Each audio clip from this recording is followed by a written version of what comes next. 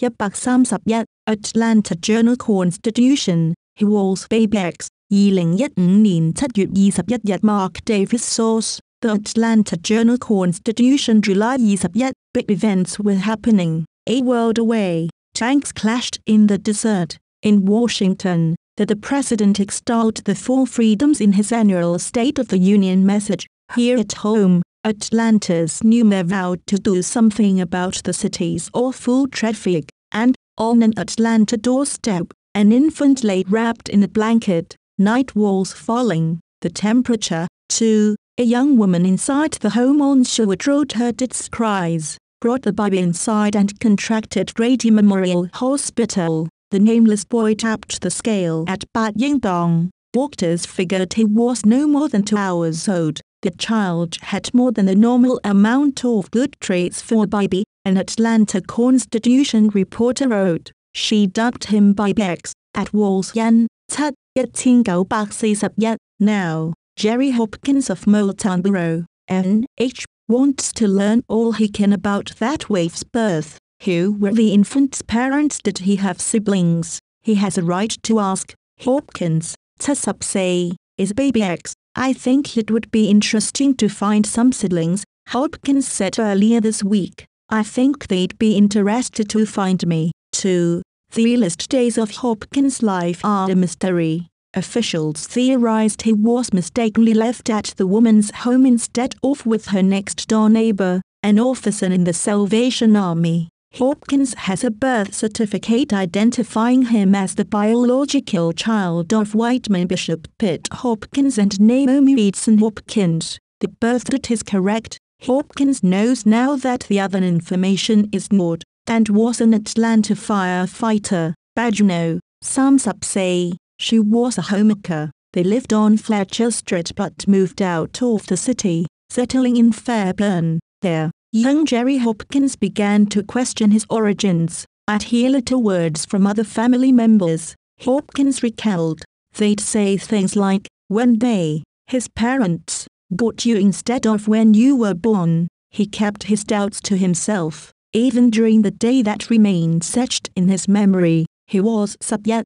They were hunting rabbits. He and his dad stopped in the middle of a field. The father pointed to a big rock. The son said. The man chose his words carefully. Your mom's got something to tell you, he said, but now's not the right time. But what's a kid going to do? Young Jerry decided he'd wait on his mom. He kept his suspicions to himself. Others weren't so quiet. When he was up, a sweetheart put him aside. She had news from an unimpeachable source, the beauty parlor. One of Hopkins' cousins, his girlfriend said, had been getting her hair done in Fairburn. His name came up. It was like a floodgate opened, Hopkins said. His cousin laid it all out. The baby on the doorstep, the adoption, the family secret. He was an abandoned child, a foundling. Foundling. It's a word not used much anymore. But it's one Rory Cathcart knows well,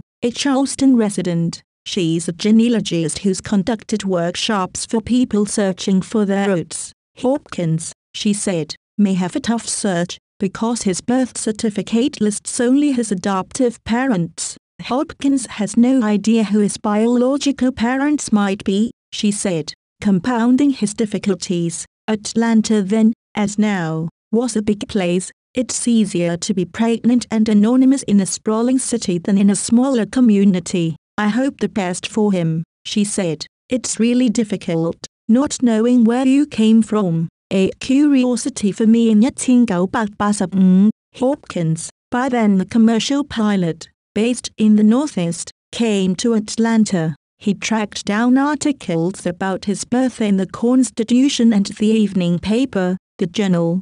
They were on microfilm at the Atlanta Fulton Public Library downtown. The library's microfilm machine was broken. A sympathetic clerk let him take the film down the street to Georgia State University, whose library had the working view. A helpful graduate student helped put the spools in the machine. In moments, Hopkins was looking at a journal article about his birth. He was about to change discs when the student stopped him. Don't forget that there's a photo on the back page, she said. Hopkins stared at her. How do you know that? An older couple had been at the library just days earlier, the young woman replied. They'd come from Central Florida. The woman, perhaps looks up, appeared distraught. The man, determined. I bet she was my mother, Hopkins said. I missed them by less than a week. His adoptive father died in 1966. Naomi Hopkins lived until 1938.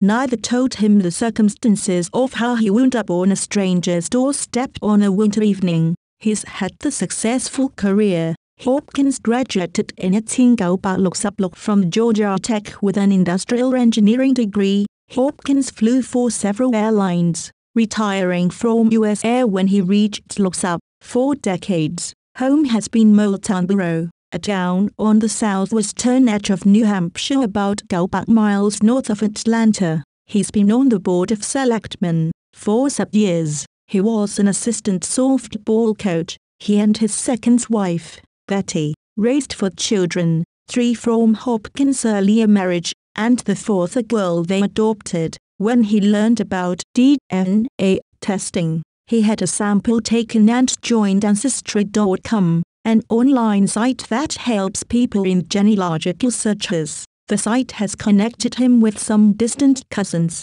said Hopkins, but that's not enough. None of them knew about a woman in Atlanta giving birth at the time I was born, he said. Now, said Hopkins, his children are curious about their dad. His grandchildren, too, who were his biological parents. Are there many people in the Atlanta area who look like their old man? Hopkins wonders, too. This is a curiosity for me, he said. It's a question that's always been there, and so Baby X waits, and wonders. Copyright, C. 2015 The Atlanta Journal-Constitution, Atlanta, Bar. Visit the Atlanta Journal-Constitution, Atlanta, Bar, at www.ajc.com.